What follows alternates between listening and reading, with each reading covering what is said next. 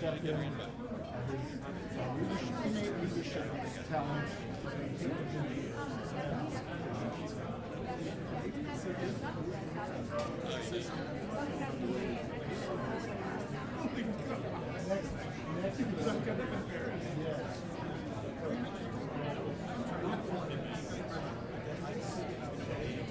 What are you speaking?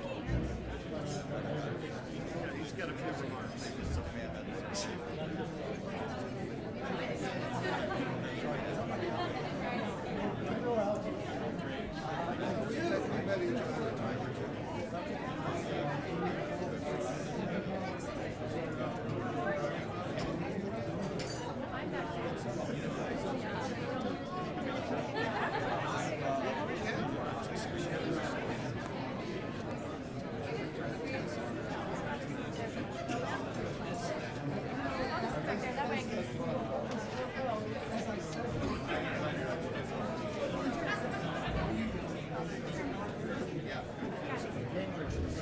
Did you talk to Tom or Tim?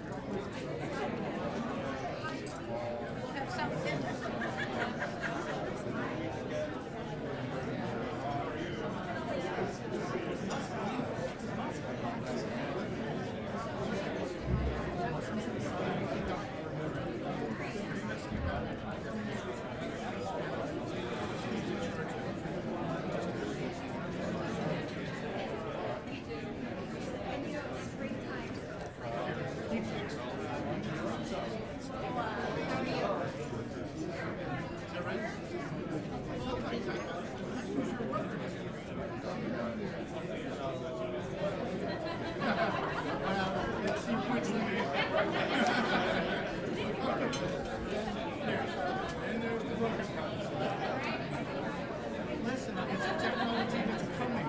It's coming. I know. I got We don't see countries which is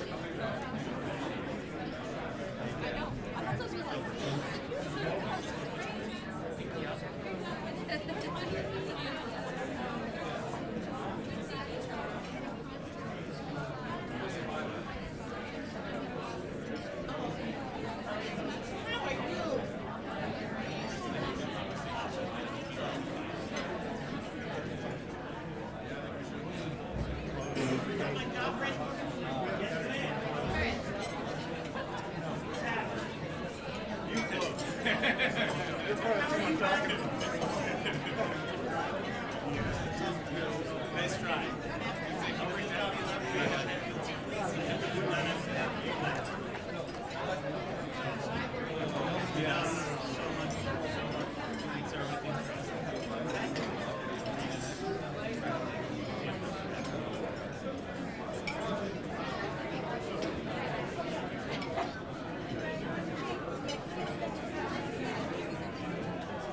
Happy birthday, Mom.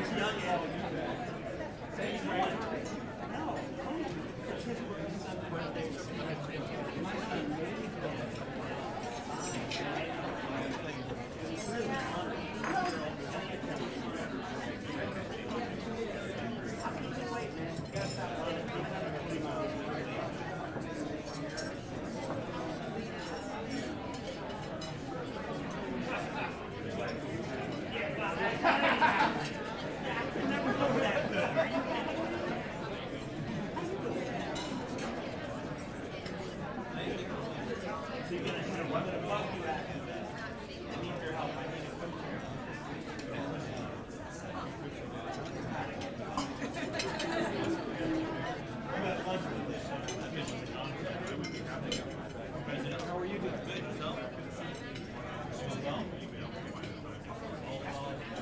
Yeah. Yeah.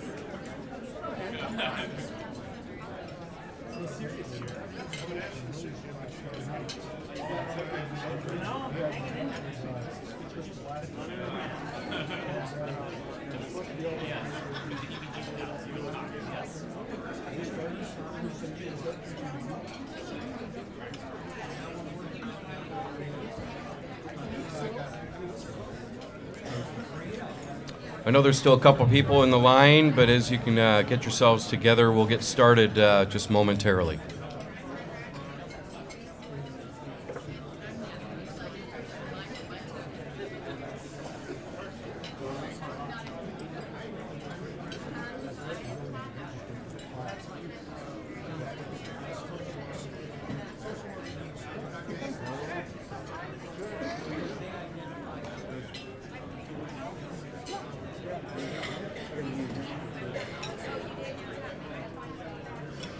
Well,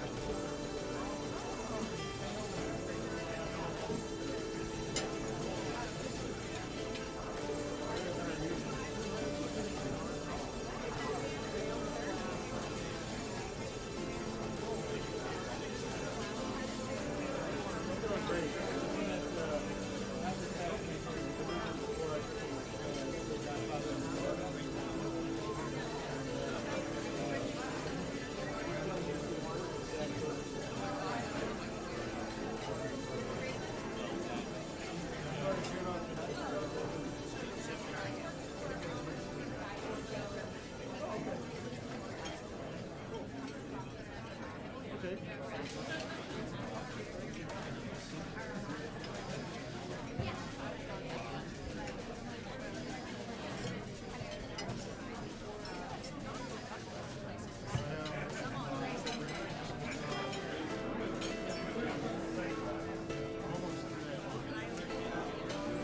Jim, you tell me when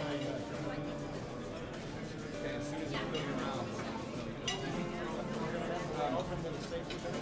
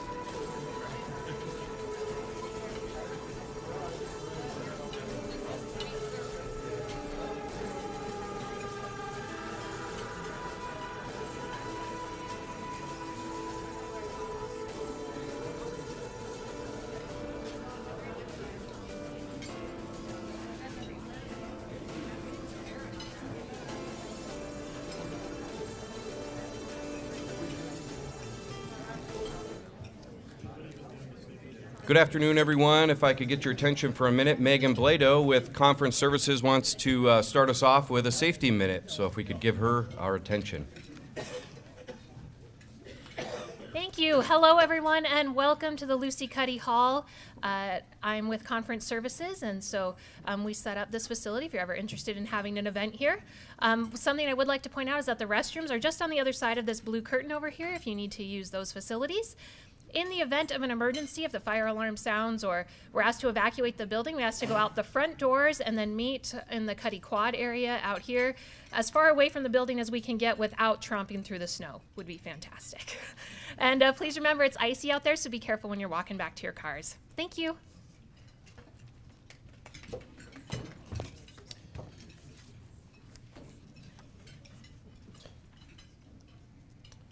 Thank you. My name is Meade Treadwell. I'm president of Commonwealth North, and welcome to today's program, which is the State of the University with the University of Alaska President Jim Johnsen. The first thing I'd like you to do is silence your cell phones, put them on stun. And I'd also like to thank our registration volunteer, Carol Anderson. Hi, Carol, for the work you've done to check everybody in today. Now, this is a special treat for us at Commonwealth North to actually be invited away from our normal lair, which is often the Petroleum Club or the Captain Cook, to come out here to the university to show support for the University of Alaska and to hear and be the university's guests to hear the plans that the university has for the year to come. Commonwealth North has, for a long time, advocated for stronger higher education, stronger research, and we believe that that is critical today for the next generation of students, job seekers, and employers. And in fact, I guess I'll just say for the economy as a whole. There is nothing that we do in Alaska that is not knowledge-based economy. We can't dig a hole, drill a hole, float a ship, catch a fish, entertain a tourist without good knowledge and without the research that this university provides. So we're pleased to co-host this program with the University of Alaska, and President Johnson's address will focus on how the university plans to meet the state's workforce needs, develop a culture in Alaska that values education, the opportunities Alaskans can access through higher education, and the importance of university innovation. I'd also like to thank you, President Johnsen, and Chancellor Gingrich. Sam, nice to see you again, for hosting us here at the Cuddy Center. It's important for us to emphasize partnerships, a 501c3 educational organization dedicated to growing Alaska. Partnering with the university system is critical to our mission. Now, you may not know about Commonwealth North. How many people here are members of Commonwealth North? Please raise your hand. All right. Now, for those of you who aren't members, this is an organization that was founded by our first two governors, Governor Bill Egan and Governor Wally Hickel. They were actually opposite parties. They ran against each other for governor a couple of times, but ended their lives saying that we needed a bipartisan organization in Alaska that gave solid homework to public policy challenges facing us. And I'd like to welcome you to join Commonwealth North, to be part of our activities. We've got a number of very important study groups going on right now, and you can see Jim or Aaron or Carol at the registration desk if you'd like to join. The other thing that we're going to offer you is that as you pass by the registration desk, why don't you hold up that map if you've got it. There we have a keepsake that we produced this year for the 150th anniversary of the Alaska Purchase. And that was the map that Senator Sumner used on his long speech on the floor of the Senate, where it was recommended that after the purchase of Russian America that we name it Alaska, and he went on to speak about the resources. That 18 by 24 print has the images of William Seward and Tsar Alexander II and signatures of the living Alaska governors. So be sure to purchase one of those maps, one of those keepsakes before you leave. And I'd also like to thank our sponsor today. Bill Bishop is at the head table. Thank Alaska Communications for sponsoring today's program. Bill, let me offer our organization's appreciation for the support you've given Commonwealth North. ACS is among our most generous and consistent benefactors. You house our offices, and we often meet in your in one of your communication centers with our study groups, and thank you very much for the support that you've given Commonwealth North.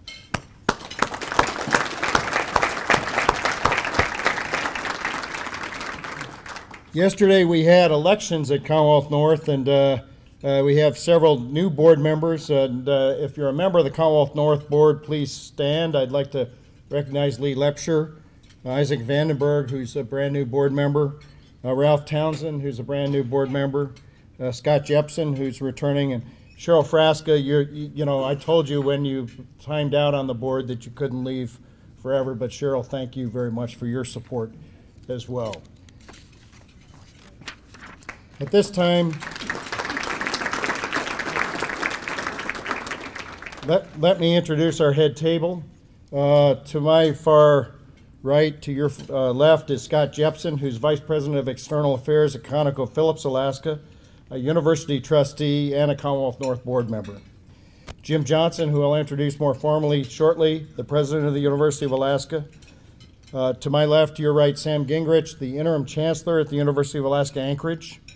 Gloria O'Neill, who is Chair of the University Board of Regents and President and CEO of Cook Inlet Tribal Council. And in this small town, a former student of mine, and we raised our kids together. So fantastic talent in this community. And then Bill Bishop, who we just mentioned, Senior Vice President of Alaska Communications. Ladies and gentlemen, our head tables.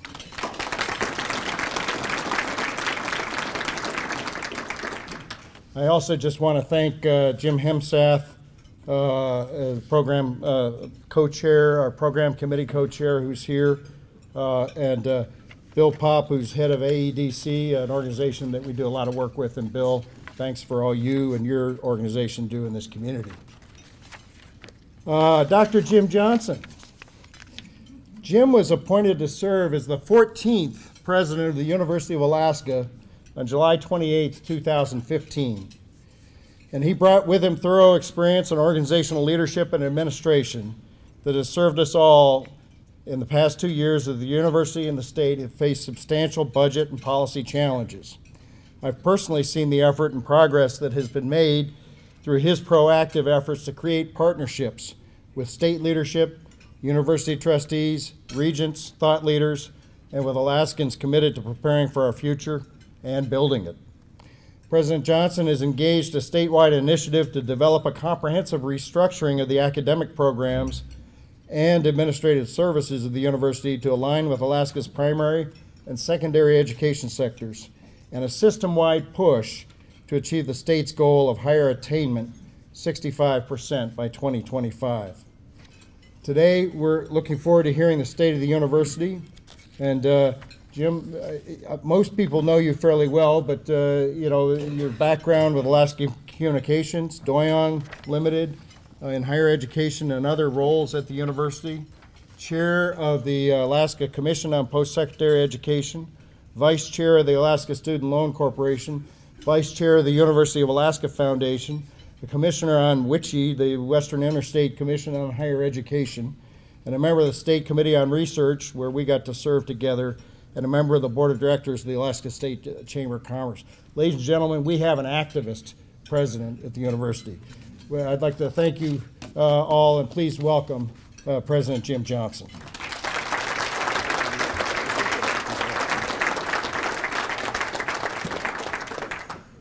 Well, thank you very much, Meade, and thanks to Commonwealth North for their co-sponsoring of this event, and also my friends at Alaska Communications. I got a tremendous education at Alaska Communications, and I'll forever be thankful to that company and the great people at Alaska Communications. So thanks for being here.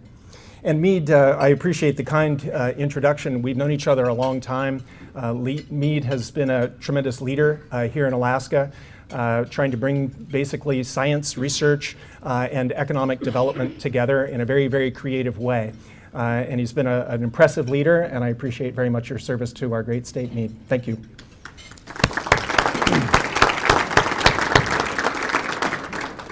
So Meade is a history fan, and so am I. So I begin by asking the question, who would have known in 1862, when President Lincoln signed the Morrill Act, which created land-grant universities like the University of Alaska, that we would become one of those great land-grant universities, indeed the #1 Arctic research university on the planet. Who would have known? Who would have known 5 years later, in 1867, again with President Lincoln there, when the United States purchased Alaska from Russia, that Alaska would become the nation's largest state, playing a leading role in responsible resource development, in national security, in international transportation, and in Arctic research. Who would have known?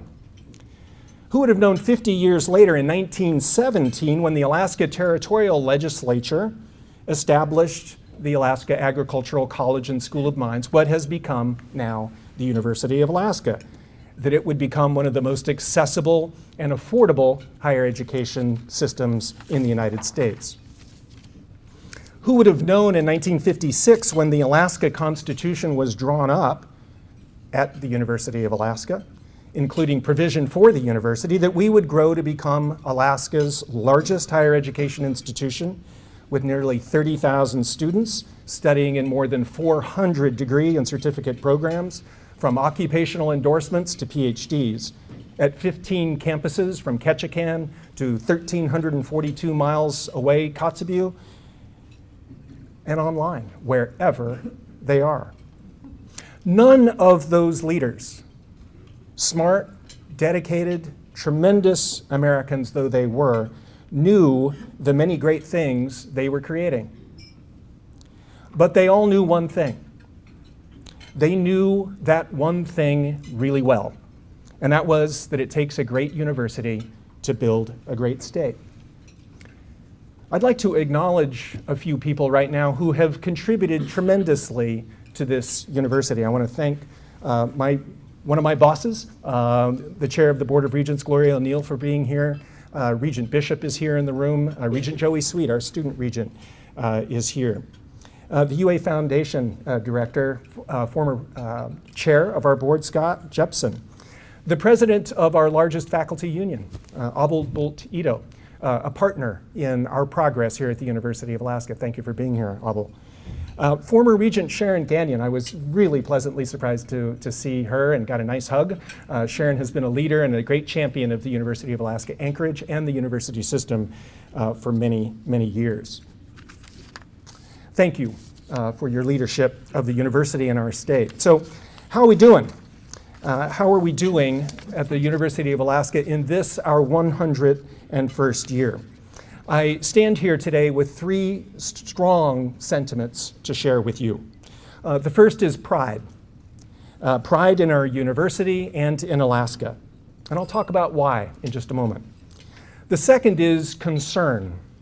concern for our state's fiscal uncertainty, and for the terrible effects on the university of 4 straight years of state funding cuts, and consequently, reductions in our ability to carry out our mission for Alaska.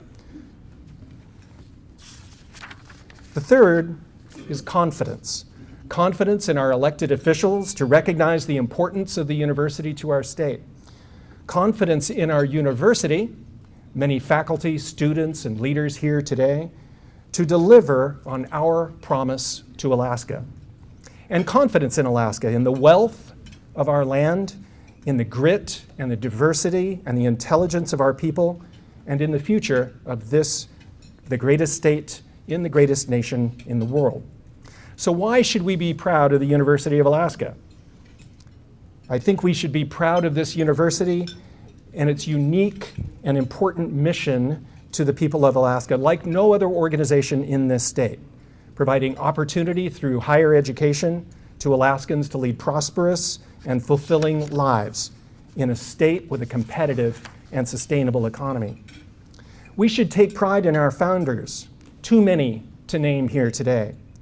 One of them sadly passed away recently, Judge Roy Madsen, Alaska's first Alaska Native judge. He fostered a long line of exemplary Alaska Native leaders, decades of higher education in Kodiak, resulting from his key role in creating Kodiak College, and a culture of education through a life of learning and of public service. We should take pride in the nearly 30,000 Alaskans who study at one or more of our 15 campuses. 43% of our students, by the way, study at more than one of our universities at the same time. They're taking classes from multiple schools via online technology, a wonderful thing. 4,600 students, we need to be proud of them, who walked across the graduation stage last spring, completing a degree or an endorsement or a certificate. Those graduates are now working in important roles in our legislature, in oil and gas companies, in telecommunications companies, in schools, in hospitals, in clinics, in mines, all across this state. They are contributing to the success of their employers, they're providing for their families, and they are giving back to their communities. They are realizing their dreams. All the while, they're continuing to learn, and we are here for them as they continue that pursuit. We should take pride in our students. UAA's Samantha Mack, for example. Samantha is our first Rhodes Scholar in the University of Alaska's history.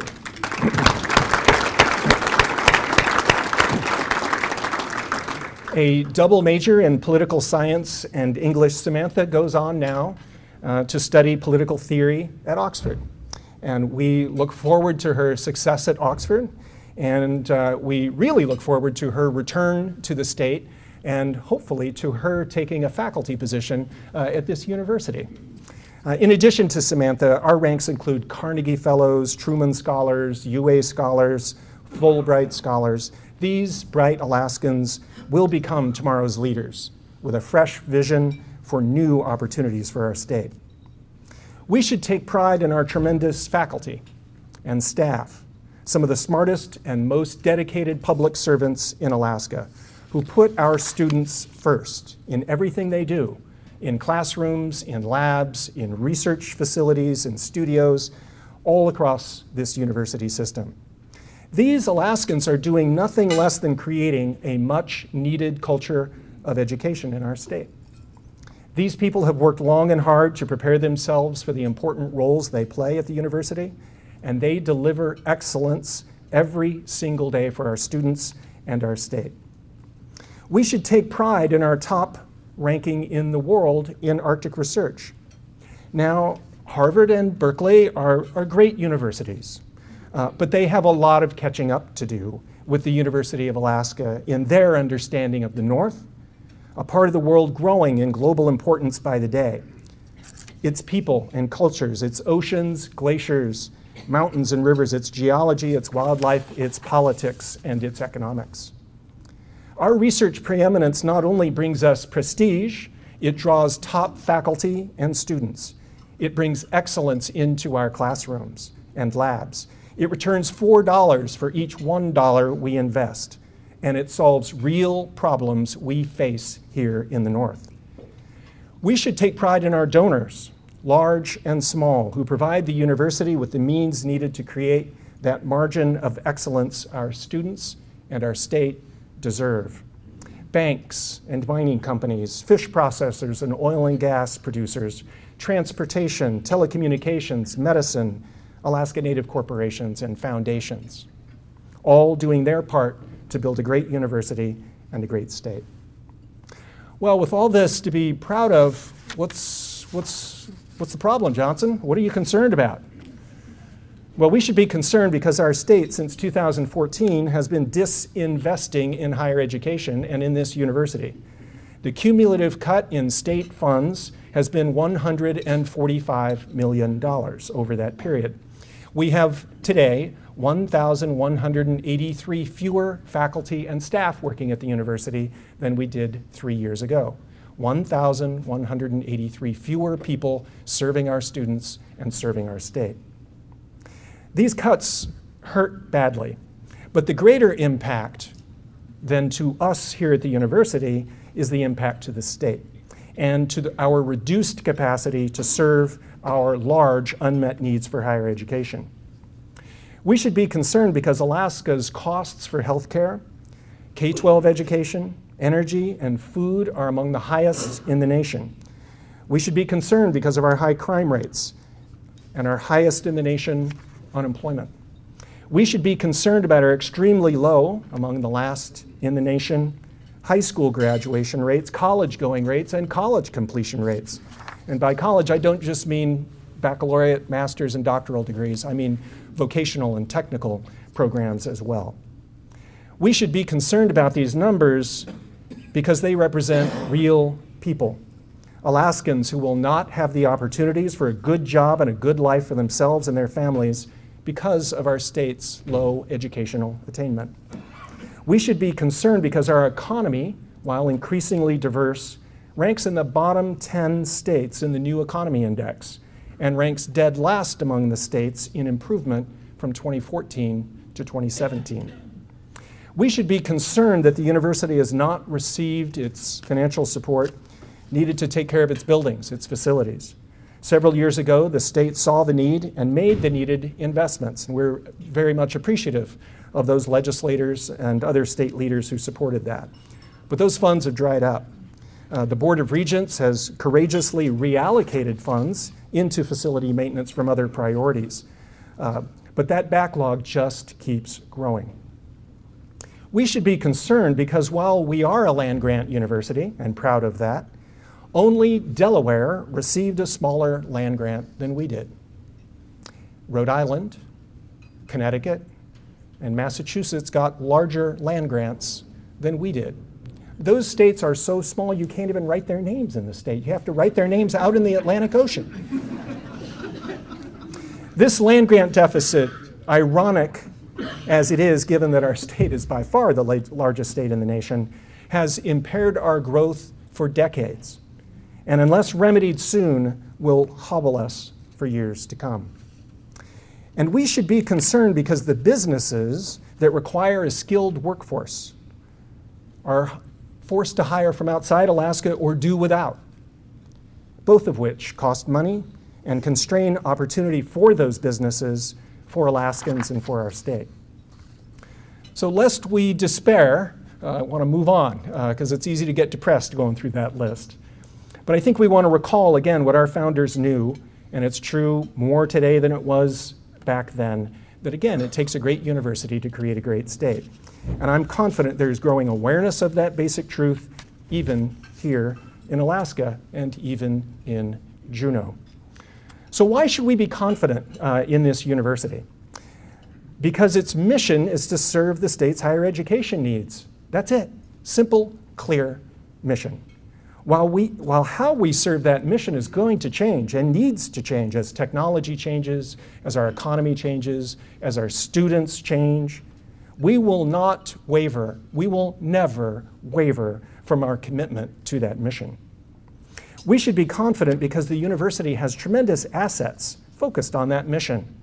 Campuses, programs, facilities like this, online courses and programs, laboratories, research vessels, drone labs, classrooms, alumni, donors, faculty, staff, students, partnerships. Our partners, including many of you in this room today, come from industry and community organizations, and most important, local and state leaders in primary and secondary education. We should be confident because the university is a wise investment. For each dollar the state invests in us, we generate another $2. And in research, it's more like $4 for every state dollar. Others benefit from investing in the university as well. If we are able to educate more of the state's teachers, we help our school districts reduce their annual $20 million teacher recruitment bill. If we're able to educate more healthcare professionals, we help bring down healthcare costs. The same for engineers and miners and process technicians and welders and scientists, and the list goes on and on. We should be confident because the university has demonstrated the hard way, I can assure you, that we can make tough choices. The strategic pathways process helped us determine how to structure our system in a way that would reduce our costs and, more important, enhance our service to Alaskans. We've cut redundancy, reduced our statewide organization by 37%, improved transferability of course credits across our campuses, increased the number of online courses and programs. Today there are 104 completely online programs available to Alaskans and others across the country if they choose. We've reallocated funds in order to pay for much needed facility maintenance. We've improved collaboration among the campuses. Dean Barlow from the engineering school is here someplace, and members of the engineering advisory committee are here as well. Those two schools, Anchorage and Fairbanks, have worked hand in hand in collaboration, doing a wonderful, wonderful job, starting with creation of new facilities and advocating on their behalf, meeting together, developing common course descriptions and all sorts of course sharing, and on and on. So thank you for that. I appreciate that. We should be confident because we're working hand in glove with school districts and the State Department of Education and Early Development to increase student success in our primary and secondary schools and increase college going and college readiness. Our middle college high schools, concurrent enrollment programs, RAHI and ANSEP all represent important work in creating that culture of education in Alaska in partnership with leaders in the K-12 sector. We should be confident because we're announcing this week the opening of our first business incubator, the Center for Innovation, Commercialization, and Entrepreneurship. A lot of syllables there, so we simplify it to Center ICE. And Center ICE will be based at UAF. It's an innovation hub designed to accelerate innovation, promote economic diversification, and encourage entrepreneurialism in the University of Alaska system. The first Center ICE class will consist of 5 university spin-off companies and 10 individual innovators and entrepreneurs. The intellectual property produced at the university represents great potential to benefit the private sector. We're hard at work on similar initiatives at UAA and UAS. I recently announced the inaugural President's Innovation Challenge here at UAA. This challenge is designed to encourage students to partner with the Anchorage community and businesses to solve community problems through an innovative solution, whether it's an app or a policy or a new business. UAA's Center for Economic Development will lead the challenge, mentoring participants throughout the process, and we're excited to see what those teams create. We should be confident because we're responsible managers of the resources we receive from the state, our students, our donors, and our supporters. We have cut travel costs 32% since 2014. Our employee health care costs are the lowest among the state's major public organizations, with the lowest projected increases as well. We are investing in the maintenance of our facilities, and we're exploring creative partnerships with the private sector for future development. We are developing our lands, what little we have. And we're working with our federal delegation in Washington, D.C., and the governor's office here in Alaska to remedy our long-time land grant deficit. Looking forward, we should be confident because the university, led by our Board of Regents, has a plan and a supporting budget focused like a laser beam on meeting the state's needs. We are committed, as Meade indicated in his introduction, to helping Alaska meet its goal of 65% of Alaskans with some post-secondary education by 2025. Vocational, technical, bachelor's degrees, master's degrees, doctorates, the whole suite. The Board of Regents has established 5 supporting goals out to 2025, and we have developed strategies to meet those goals and annual metrics, 2019, 2020, 2021, all the way out to 2025 to measure our progress. Those goals are first to contribute to the state's economic development, and the ways we'll measure those are STEM graduates, science, technology, engineering, and math graduates, and invention disclosures, a key predicate to commercialization of intellectual property. Providing a highly skilled workforce. Yes, we're going to keep training accountants and managers and engineers, but we're really going to focus on teachers and the healthcare sector. We're going to continue to lead the world in Arctic research. We're going to increase the state's educational attainment, both through increasing enrollment and through increasing our graduation rates. And finally, critically, we're going to operate more cost effectively. We're going to drive the cost per student down over that period of time. After these years of state disinvestment in the university, our ability to move these worthy goals forward is limited. That's why the Board of Regents and I are asking the legislature for a modest increase in our operating budget from this year's $317 million to $341 million, so a $24 million increment. That is still less, 10% less, than the $378 million we received from the state 4 years ago. In addition, we're asking for renewed investment in much-needed facility maintenance. We should be confident because so far this legislative session, we're getting a fair hearing in Juneau. Based on our initial meetings in the Capitol, I'm hopeful our elected officials will come together on a sustainable fiscal strategy for the state, including funding for the important and promising programs and services provided by this great university. But now more than ever, it's up to us.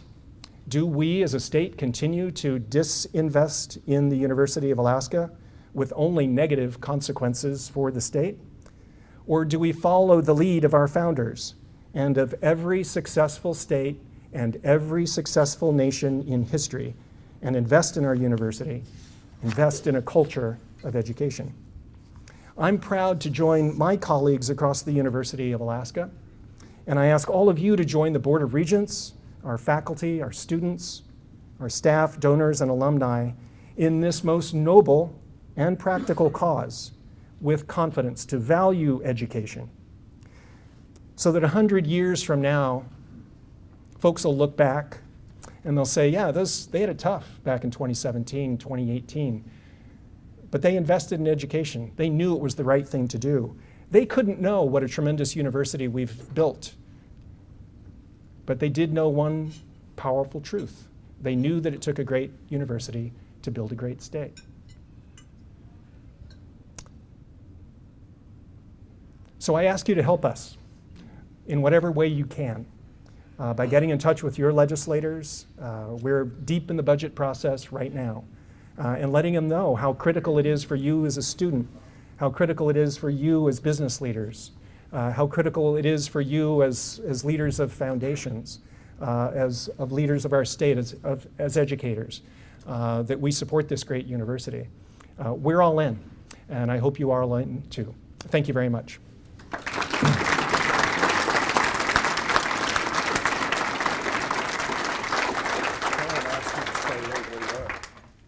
Mr. President, I'm going to ask you to stay right where you are.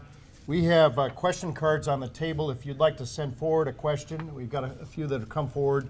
Hold it up and it'll be collected, and we'll go with that. But Jim, I guess one of the first questions is on this land, on the land grant issue, how many acres did the university get? How many acres are you asking for, and what federal land pool would it come from? Or what are you proposing that it come from? Is it mostly forestry lands or oil and gas lands or mineral lands, or what are you thinking? Yep. I learned, is there an econ faculty here? More is better is one of the basic rules of economics, right? So, try to answer there. We got 110,000 acres. We've received other lands over time, and we purchased other lands.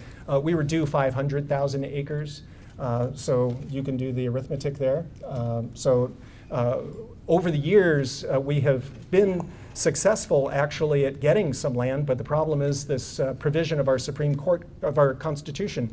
In 2009, the Supreme Court found that the donation of land or transfer of land from the state of Alaska to the university was considered funds, and our Constitution prohibits the dedication of funds.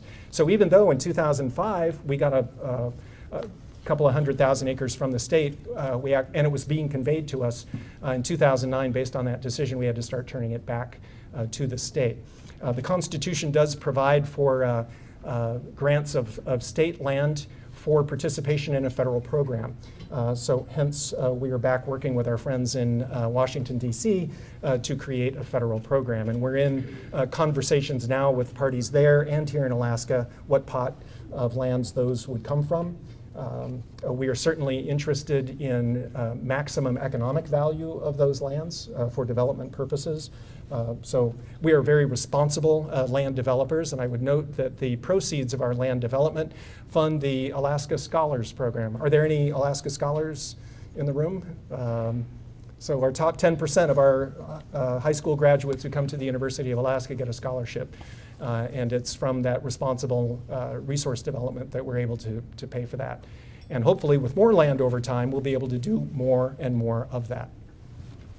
Thank you. The question is, why should my son go to UA and not outside to college, given the challenges you've just laid out facing the University of Alaska? Well, thanks. Because your son will have access to 424 academic degree and certificate programs all across the state. Your son will enjoy a student-faculty ratio that is second to none for a public university across the country.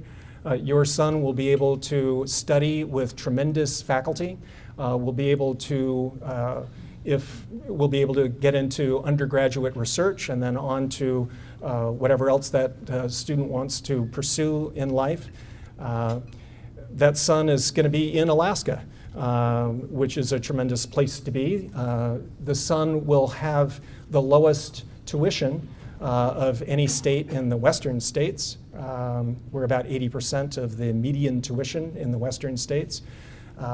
So there are tremendous opportunities in terms of the quality of what we offer, in terms of access and affordability, tremendous. And also, depending upon what your son majors in, internships and opportunities to actually work closely with in corporations and in other organizations, community groups, et cetera, so that your son will have a path forward upon graduation. So those are a handful of reasons why it's a good plan. I'll have to talk to my son, who's a student here at the university. What kinds of initiatives have been proposed to increase the diversity of faculty and students at UA, and how important is multicultural education to businesses in Alaska? Well, to the second question, I think businesses would say it's critically important to them. I learned that in very practically working at Doyon Limited, an Alaska Native-owned corporation. And so diversity of that workforce and training and investment in education of that workforce and the shareholder base in particular was a top priority. Within the university, we have a wide array. All three of the universities and community campuses have initiatives to increase opportunities for Alaska Native students and to hopefully entice them into the professional and graduate training needed to become faculty here. UAA, I would note, just completed this past couple of months, I believe it was, wasn't it, Chancellor? A major diversity action plan led by Vice Chancellor Brennig, and she's done a super job of that. And there's a task force, and the campus here has been working with the First Alaskans Institute to, as a facilitation to figure out how to implement that plan. But we've got to really, again, working with our partners in the K-12 sector, try to provide opportunities for all Alaskans no matter where they are. And certainly a path there is multicultural education and indigenous studies, very important, no question. At the same time, mathematics and accounting and biology. We really want to encourage as many Alaska Native and other underrepresented minority groups here in Alaska to continue their educations and hopefully find a place at the front of the classroom, helping bring others along for the future. So this is a softball question, but you've got your State Committee on Research meeting tomorrow. You've got the Innovation Hall of Fame. You made a major announcement today on the Center Ice project and the President's Innovation Challenge. What can we expect in terms of changes or contributions to the Alaskan economy from the emphasis on innovation that you've brought about? Well, thank you very much, Mead. I can certainly see small changes and big changes. Small changes in terms of having entrepreneurial and innovation-minded students coming to work in your organizations, whether they're public organizations or private companies. I can see bringing biology students and engineering students and business students together so that they're creating companies and thinking about cross their disciplines, because that's where the action is, that's where the creativity lies, not typically within a discipline, but when disciplines come together and see a problem from different perspectives. So fostering that, I think, is critically important. These incubators that I've just mentioned here, these innovations are a first step. I've shared with the regents and I've shared with the leadership of the university my vision for a tech park not too far away from here, in between the A&THC, South Central Foundation, Providence, Alaska Pacific University, and the University of Alaska Anchorage. There's a nice, powerful nexus there in the UMed district. I can see something across the street from the University of Alaska Fairbanks. There's a nice 32-acre chunk that would be a beautiful spot for an innovation hub and really a tech park. And there's also opportunity in Juneau related to the mariculture industry. So those are things that we need to keep pushing, but it's tough to invest in those and to provide all the supports in those initiatives when you're just trying to figure out where the next cut's going to come from and which program is going to go next week or next year. So that is, we need to really move past those cuts as quickly as we can so that we're investing in these bright and positive ideas for the future. So I guess the last two questions I have were about cuts. One says, with the restructuring of the College of Education and less options being offered, how does the university plan to invest in the field of education? And the second one has to do with what students are paid. Are you doing something to ensure that student workers get above minimum wage?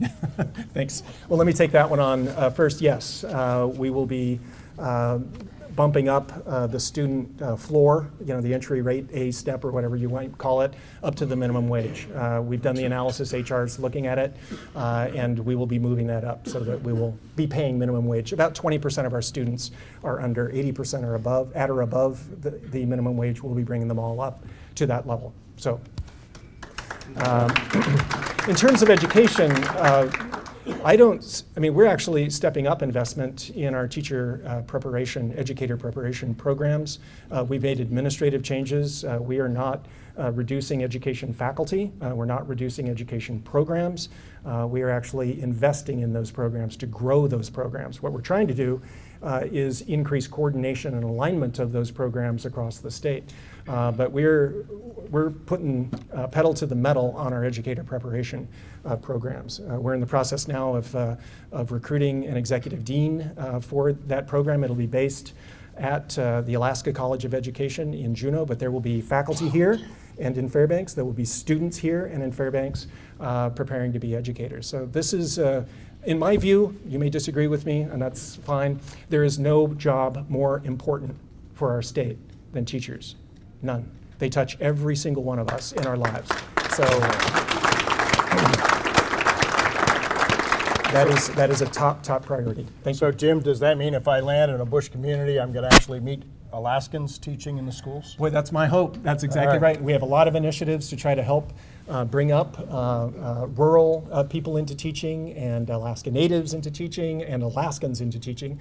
And Meade, I've got a program for you, 6 weeks in Juneau in the summertime, which is a nice place to be in the summertime. You can do online all through the year while you're doing your student teaching, and then 3 weeks next summer, and you are a fully fledged Alaskan teacher. It's just what a former lieutenant governor wants, is 6 weeks in Juneau. Looking forward to it. Thank you very much. Thank you all very much.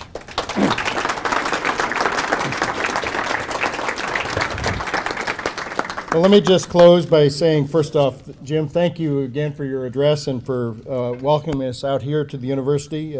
Chancellor, likewise. And I do want to announce that this afternoon, the University Board of Regents will be hosting public testimony from 4 to 6 p.m.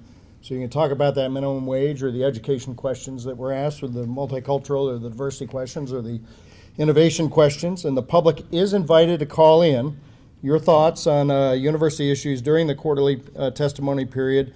And that number, you can put it in your phone, is 866-726-0757.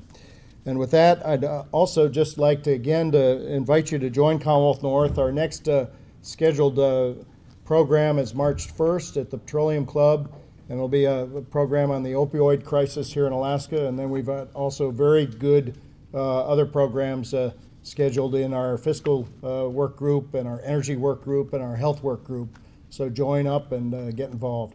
Thank you all very much for coming here today. Have a good day.